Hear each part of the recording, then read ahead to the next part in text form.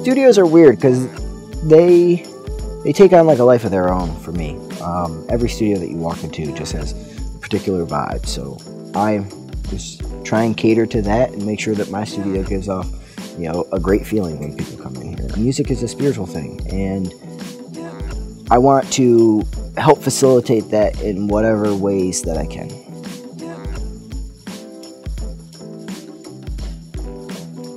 I wanted to have a space that was conducive for making a live recording, but also was set up in a way that multiple phases of a production could be accomplished at the same time, or multiple productions could be worked on at the same time. I wanted the studio to be flexible enough that it felt like you were in 3 different studios, but cohesive enough that it didn't really feel like you had left the one main space that you were intending to work on. A lot of times this place is all 3 studios are working, and so you have different artists that are encountering each other and having great conversation that wouldn't normally be in the same room together. So that's something we definitely envisioned from the beginning.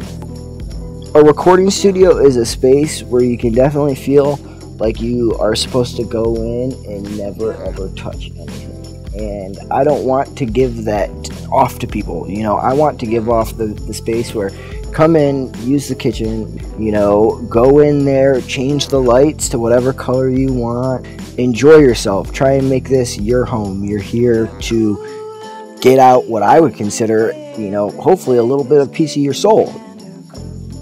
When you enter Studio B, which is the first studio that you see when you enter into the building, there's couches and places to sit.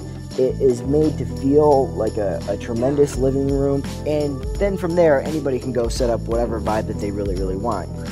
The live room, Studio B, is by far my favorite space. It's a playground. Any instrument that you could want to get your hands on is there and ready to go. The physical space definitely speaks to the work that we do here. The beautiful gear that we're surrounded by, but also,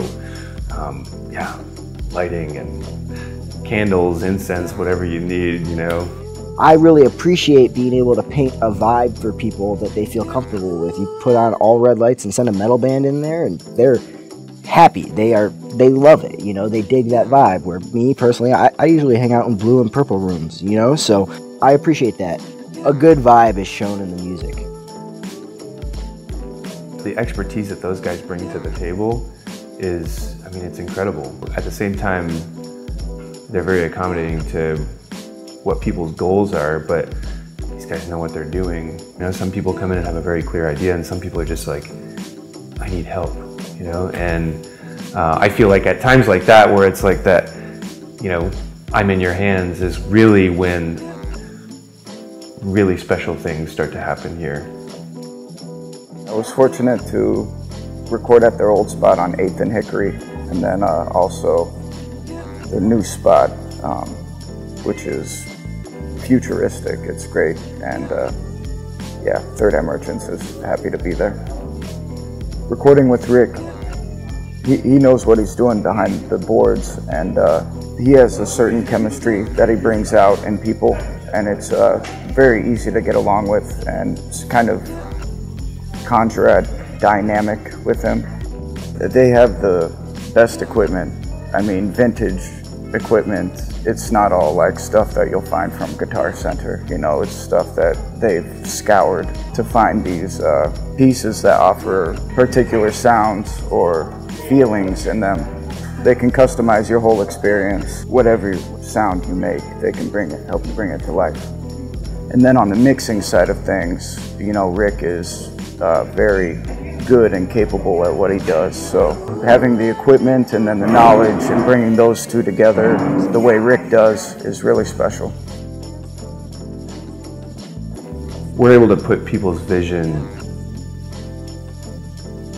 into something tangible, which at the end of the day is a great record. I would encourage anybody to go in there and just sit down and talk with those guys, because they will work with you, if you're a band, and they want to make great music. They want to put Omaha on the map for sure.